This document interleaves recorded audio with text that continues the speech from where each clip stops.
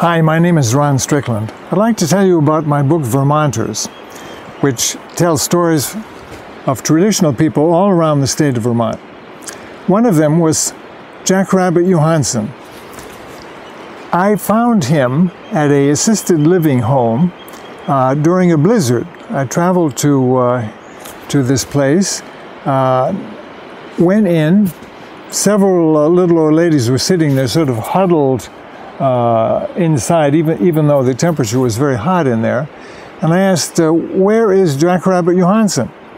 And they all knew him, of course, and they pointed out the window into the snowstorm.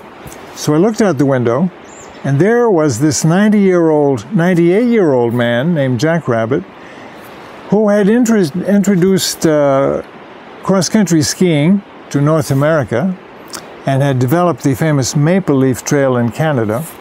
And there was Jackrabbit outside, swinging his cross-country ski poles like this at the age of 98.